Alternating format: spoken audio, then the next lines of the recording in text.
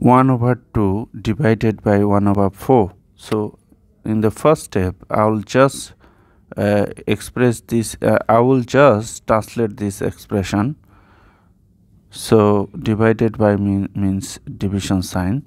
So in the second step I will change division sign to multiplication sign, and I will take the reciprocal of the second fraction, that is 4 over 1. Just reciprocal fraction means you have to change the position of numerator and denominator.